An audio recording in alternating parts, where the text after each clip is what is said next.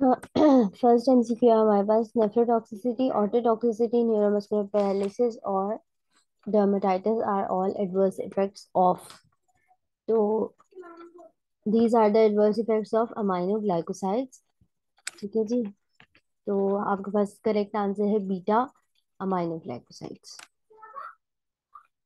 ठीक है, नेक्स्ट है which of the following is the primary method of beta. Ma'am first वाला एक बार रिपीट कर दें। इतनी शॉर्ट नहीं है। मैंने कहा फर्स्ट है ना नेफ्रोटॉक्सिसिटी, ऑटोटॉक्सिसिटी और न्यूरोमस्कुलर पैरालिसिस या डर्मेटाइटिस, ये सारे उसके एडवर्स इफेक्ट्स हैं, क्या कहते हैं, अमाइनोग्लाइकोसाइड्स के। ठीक है, इसलिए beta is the right answer, aminoglycosides. ठीक है। जी मैम। हम्म। नेक्स्ट है which of the following is the primary method of beta lactam resistance with Streptococcus नमूनी। ठीक है। अब ऑलमोस्ट हर ड्रग की आपके पास लिखा हुआ है कि उसके अगेंस्ट रेजिस्टेंस किस मैकेनिज्म से डेवलप होती है। यहाँ पे आपसे बीटा लैक्टम रेजिस्टेंस का पूछा हुआ है कि वो किस तरह से क्या कहते हैं उसे, डेवलप होती है। तो correct answer is alpha option, modification of target site. ठीक है, इसमें किसी को कंफ्यूजन तो नहीं है? No ma'am. हाँ। मैम ये लगाया था। ठीक है, जो बीटा लैक्टम एंटीबायोटिक्स है उनके अगेंस्ट रेजिस्टेंस का जो मैकेनिज्म है रेजिस्टेंस डेवलपमेंट का, that is modification of target site. ये जहाँ पर एंटीबायोटिक ने जाके बाइंड करना होता है वो टारगेट साइट ही मॉडिफाई हो जाती है। ठीक है जी। फिर which of the following antibiotic exhibits a long post antibiotic effect that permits once daily dosing? इसका correct answer gentamicin, vancomycin, penicillin, एस्ट्रियोनॉट। Gentamicin is the right answer क्योंकि long post antibiotic effect aminoglycosides का होता है। ठीक है, तो in the given option सिर्फ gentamicin ही aminoglycoside है। वेंकोमाइसिन तो आपके पास पेनिसिलिन और उनके साथ उस क्लासिफिकेशन में आती है, पेनिसिलिन नहीं है vancomycin, it's a separate class. But ये सेल वॉल सिंथेसिस इनहिबिटर है ना बेसिकली। और पेनिसिलिन तो आपको पता है, पेनिसिलिन है रेस्ट्री नाम आपके पास, तो उसमें आ जाएगा, ये भी सेल वॉल सिंथेसिस इनहिबिटर्स में आ जाएगा। ठीक है, अमाइनो ग्लाइकोसाइड से जेंटामाइसिन। ओके जी। नेक्स्ट है which of the following describes the mechanism of action of tetracycline antibiotics. ठीक है जी। तो इसका करेक्ट आंसर है आपके पास बीटा। तो मैम थर्ड है मैम। चार्ली। एक minute, binds to the 30th ribosome subunit interfering with assembly of the functional ribosomal apparatus। नहीं, ठीक है, थर्ड ही है। 30th राइबोसोम के साथ बाइंड करके टीआरएनए, ट्रांसफर आरएनए की बाइंडिंग को प्रिवेंट करता है। सी इज द राइट आंसर। ठीक है जी।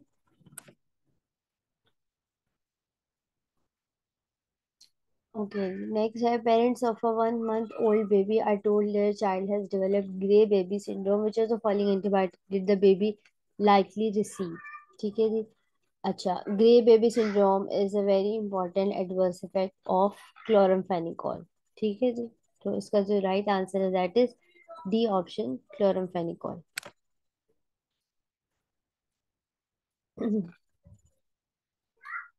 Next, select the sulfonamide drug which is active against Pseudomonas and is used by the topical application for prophylaxis of infection in burn cases.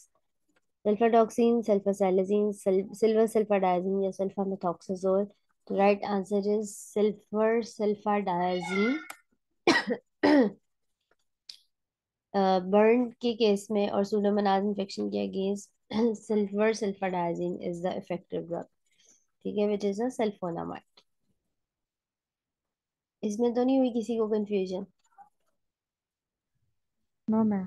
हाँ, ठीक है।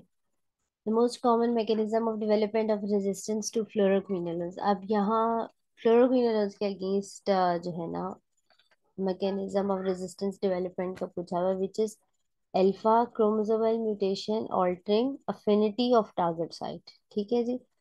A is the right answer. Chromosomal mutation. Next, the beta-lactam antibiotics include the following: Monobactam, cephalosporins, carbapenems, या all of the above.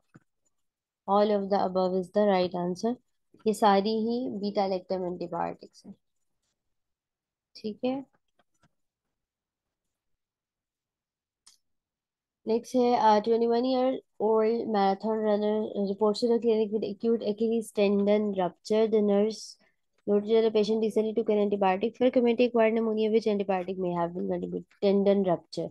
तो tendon rupture किस antibiotic का adverse effect है? It's levofloxacin which is कौन सी class of drug से belong करते हैं levofloxacin? बताएं जल्दी.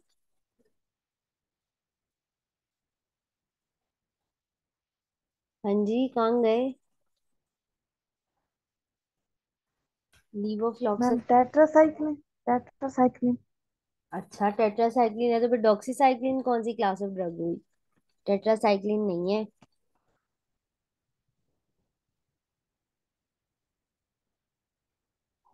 अभी टेस्ट दिया, अभी भूल गए हैं? मैम माइंड से निकल गई। अच्छा, क्विनोलोन्स. क्विनोलोन्स जो क्लास ऑफ ड्रग है ना उससे बिलोंग करते हैं. लीवोफ्लॉक्सासिन, सिप्रोफ्लॉक्सासिन, ये सब. ओफ्लॉक्सासिन. ठीक है.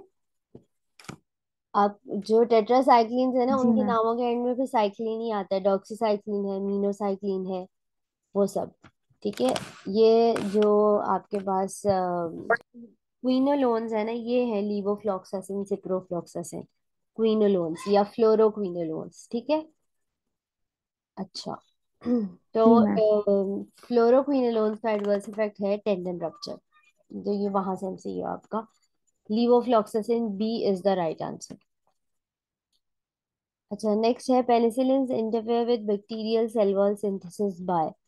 अब इसका आपने स्टेप बताना है कि स्टेप पे इनहिबिशन होती है. That is C option, inhibiting ट्रांसपेप्टाइडेजेस which cross link the peptidoglycan residues. ठीक है जी.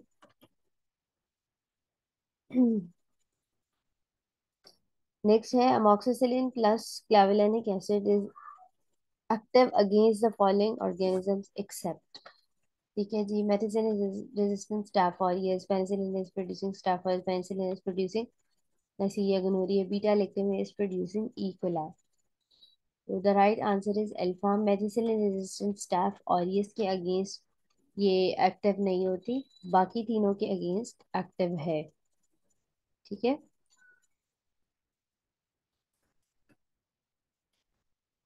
ये इस तरह के एमसीक्यूज के लिए आपको ये जो एंटीबायोटिक्स है इनका जो एंटीमाइक्रोबियल स्पेक्ट्रम है वो याद करना पड़ेगा. और खसूसन जो इम्पोर्टेंट क्लासेस ऑफ ड्रग्स हैं जैसे आपके पास पेनिसिलिन हो गई, सिफाइलोस्पोरिन हो गई,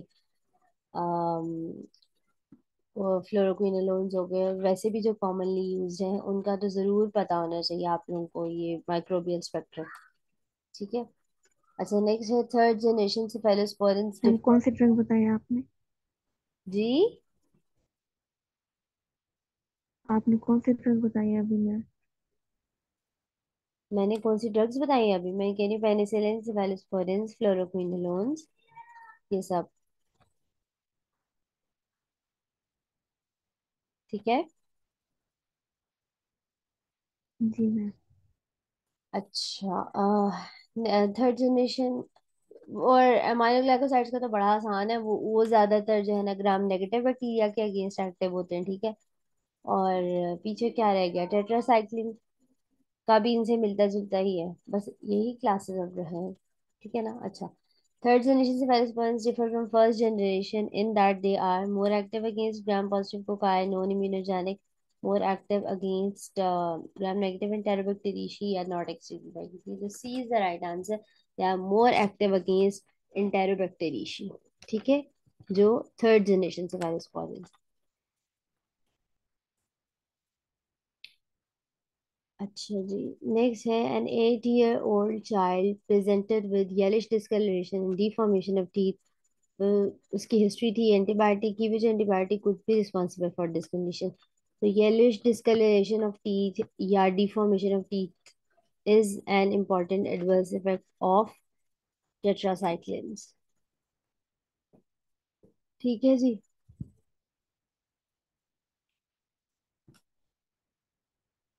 बाकी जो गिवन ड्रग्स हैं उनका ये एडवर्स इफेक्ट नहीं है, सिर्फ टेट्रासाइक्लिन्स का ही है। इसीलिए टेट्रासाइक्लिन्स यूज नहीं करते in children below 18 years of as, plus pregnancy में और ब्रेस्ट फीडिंग मदर्स में भी कॉन्ट्राइंडिकेटेड होती है। ठीक है। अच्छा, नेक्स्ट है amino glycoside antibiotics have the following property common to all members. ठीक है, active against aerobic gram negative bacilli, more active in acidic medium, they enter the cell and distributed into every body water or nearly completely metabolized into alpha is the right answer कि they are active against aerobic gram negative bacilli। ठीक है,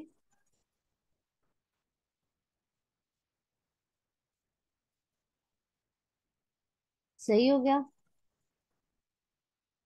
जी ma'am. Compared to erythromycin, azithromycin has extended antimicrobial spectrum, better gastric tolerance, longer duration of action, या all of the above। All of the above is the right answer.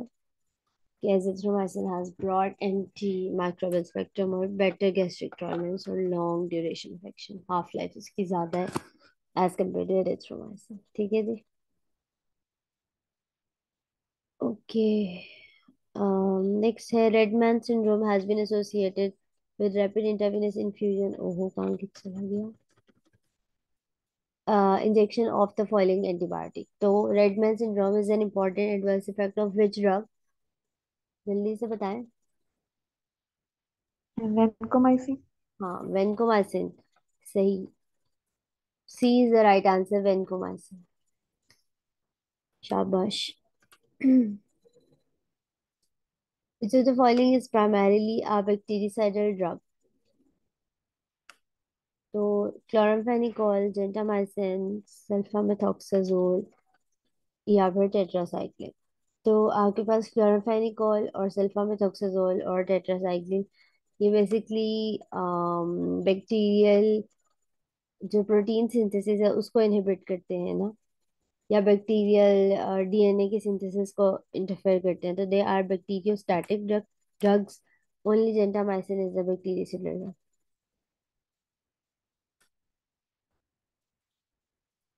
अच्छा जी, next है all of the following act by inhibiting bacterial cell wall synthesis except carbapenems, penicillins, monobactams या nitrofurantoin। तो nitrofurantoin is the right answer. Nitrofurantoin का फिर क्या mechanism of action है, कौन बताएगा? और इसका वो क्या है, यूज क्या है?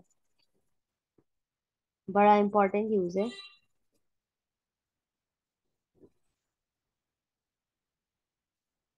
नहीं पता? No ma'am. यूज भी नहीं पता?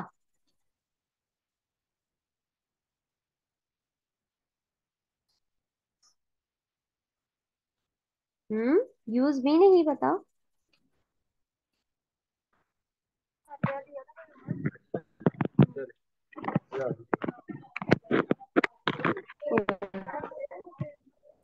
और वो भी एक वो ब्लैक कपड़े दे दे। हाँ जी। किसी का माइक ऑन है, माइक अपना ऑफ कर लो।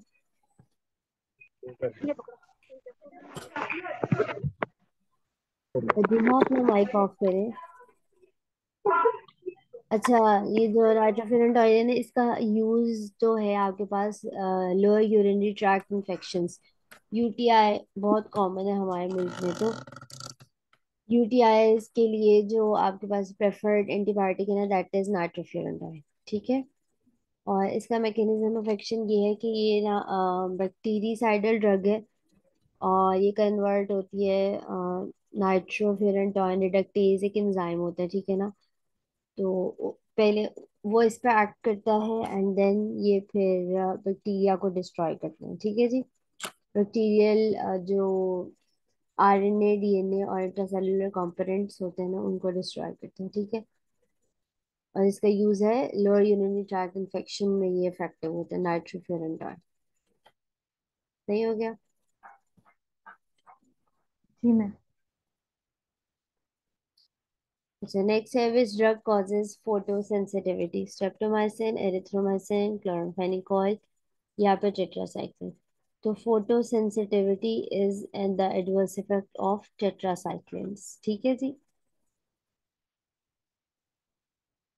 सिर्फ दो क्लासेस हैं, मेरा ख्याल सिर्फ दो ही क्लासेस हैं जिनका एडवर्स इफेक्ट है फोटो सेंसिटिविटी। एक टेट्रासाइक्लिन्स है और दूसरी सल्फोनामाइड्स है या फ्लोरोक्विनोलोन्स, इनमें से कोई एक है, ठीक है। वो आपके पास फोटो सेंसिटिविटी कॉज करते हैं। तो गिवन ऑप्शन में से tetracyclines is the right answer.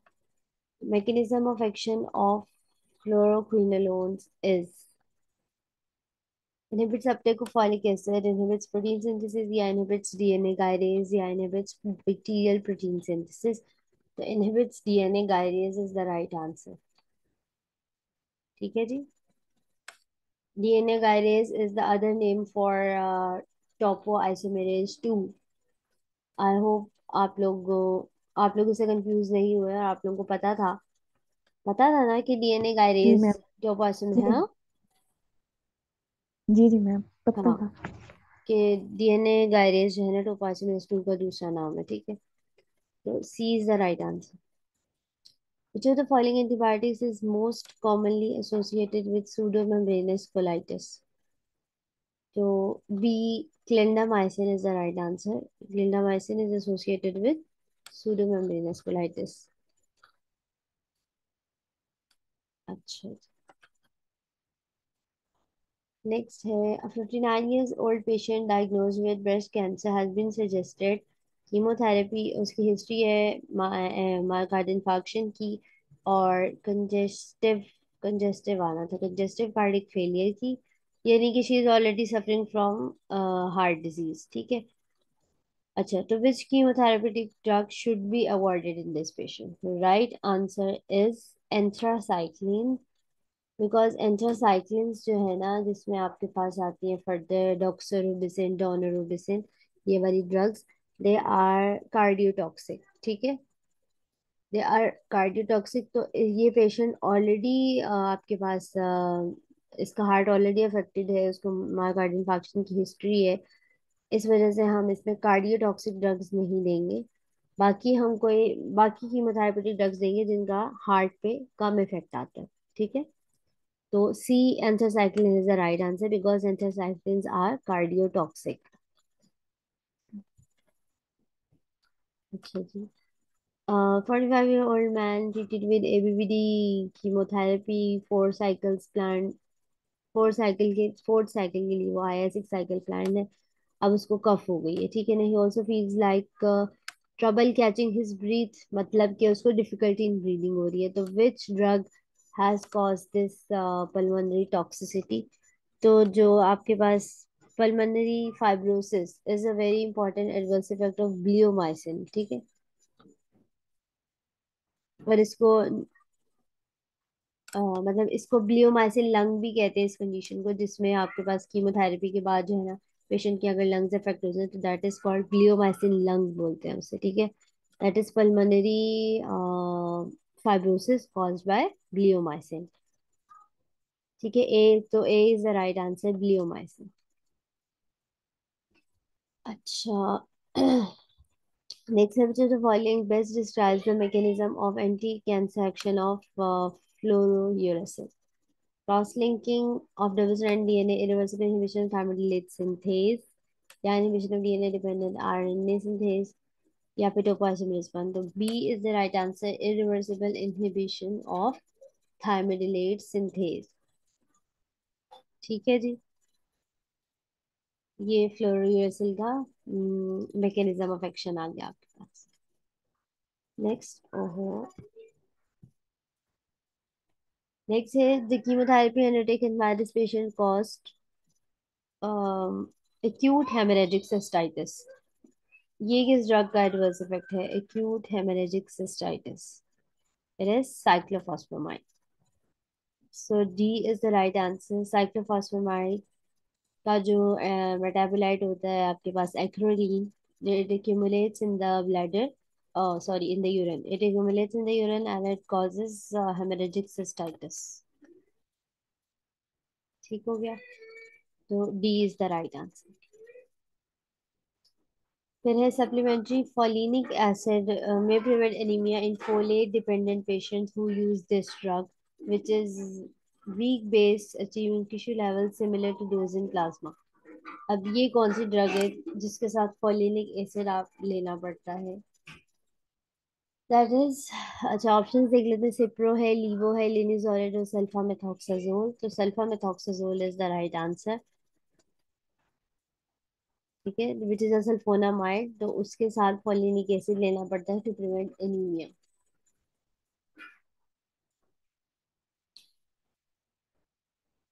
Regarding the mechanism of action of aminoglycosides, the drugs are bacteriostatic, अच्छा एंड अमाइनो ग्लाइकोसाइड्स का बताना है। Bind to 50s ribosomal subunit, they cause misreading of code in the mRNA template या inhibit peptidyl transferase। So C is the right answer, cause misreading of the code on the mRNA template। ठीक है, next है peptidyl transferase enzyme is inhibited by B, chloramphenicol is the right answer. Peptidyl transferase enzyme को chloramphenicol inhibit करते हैं। ठीक है, यही इसका बल्कि मैकेनिज्म ऑफ एक्शन भी है। नेक्स्ट है 5 day course of treatment for community acquired pneumonia would be effective in this patient with little risk of drug interactions if the if the drug prescribed were azithromycin, cefixime, levofloxacin, या none of these। तो azithromycin is the right answer for community acquired pneumonia and less adverse effects. That the drug of choice would be azithromycin। ठीक है जी, last है हमारे पास with statement about vancomycin is accurate. Bacteriostatic है नहीं, vancomycin is a bactericidal drug, binds to पीवीपीज which means penicillin binding proteins. तो ऐसी बात नहीं है, वेंकोमाइसिन बिल्कुल भी पीपीपी के साथ बाइंड नहीं करते। और फिर है ओरल बायोअवेलेबिलिटी, ये भी सही नहीं है, वेंकोमाइसिन की सिर्फ इंट्रावेनस इन्फ्यूजन होती है। ठीक है, ओरल फॉर्म में अवेलेबल नहीं है। और सी इज द राइट आंसर कि it's active against मेटिसिलिन resistant staphylococci. ठीक है, it is one of the drugs that are effective against मेटिसिलिन resistant staff aureus. ठीक है, um, समझ आ गई सबको? जी मैम। कुछ पूछना तो नहीं है या मैम पूछना ये है वाला कुछ? आपने क्वेश्चन दिया ना, मेथड रेट वाला मैकेनिज्म ऑफ एक्शन, इसमें तो सिर्फ मैम 2 लाइनें ही है इसकी मैकेनिज्म ऑफ एक्शन। आपने 5 नंबर कर दिए, और क्या ऐड कर सकते हैं उसमें? एडवर्स इफेक्ट और वो यूजेस। जो क्वेश्चन था उसमें मैंने लिखा है ना, राइट अ नोट ऑन मैथोट्रेक्सेट। ठीक है, तो जब नोट लिखने के लिए आते हैं ना, तो जी। फिर आपने उसमें सिर्फ मैकेनिज्म ऑफ एक्शन थोड़ी लिखना होता है, यानी जितनी इंफॉर्मेशन आप लोग दे सकते हैं उतनी तो आप लोगों को देनी जी चाहिए मैम। ना। यानी मैथोट्रेक्सेट का यूज जी मैम। बताएं, उसके मोटे मोटे एडवर्स इफेक्ट्स बताएं, साथ में उसका मैकेनिज्म ऑफ एक्शन भी बताएं, ये सारी बातें बताएं। ठीक है, और मैम अमीनो ग्लाइकोसाइड वाला भी, इसमें भी थोड़ा सा बता दें। हाँ अमाइनो ग्लाइकोसाइड्स वाला क्वेश्चन है वो वाकई ब्रीफ ही दिया था मैंने, उसका सिर्फ जी मैकेनिज्म ऑफ एक्शन ही पूछा हुआ है ना, वो जी सिर्फ मैम। इतना सही था।